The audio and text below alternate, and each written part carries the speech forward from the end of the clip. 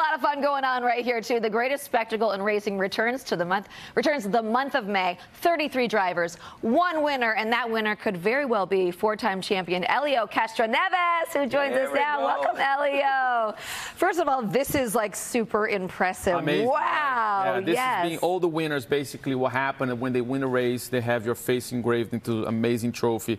It's been over 107. It will be this race, and it's been quite incredible faces. Gods of racing are here. And well, you speak of gods of races, but you are a legendary racer. I know. I not that I know. I mean, you better know. I feel that sometimes I don't belong, you know, because those guys are so incredible. You're talking about, and all of a sudden I'm right there with them. Yeah. I still pinch myself every time I see this trophy. You've got a brick in the brickyard, which is a huge honor. So if you won this time around, it would be your 5th time, which would be a record. Nobody ever did. No, what would that mean to you? It would be incredible. I mean, we're talking about something that history making, right? And I know the Indianapolis is all about tradition, is all about heritage, and imagine you getting something that nobody ever did. So that would be super special. So there's only 4 members that have won 4 times. That's right. It's Rick Mears, Alan Senior, AJ Foyt, and myself.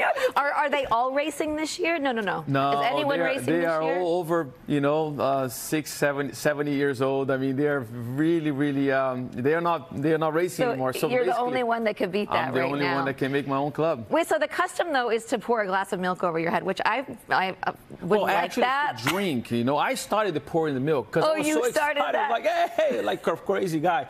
But people will ask me, is it good? I mean, you're so thirsty. It's actually. When I'm so thirsty though, I don't think, God, could I go for a glass of milk? No, but you're so excited because it's part of tradition, and actually, when you drink, it's actually pretty good, you know. So you're not even thinking about it, but it's so. Last year, because we're sponsored by AutoNation, and we actually have we bring awareness for breast cancer, and so we use the pink color. So I said, bring the powdered milk. They're like, powdered milk? It's just to make like the milk pink, and turn out to be actually a huge success. Well, you know, it's your birthday today. We can't not mention that. Happy birthday! Thank you.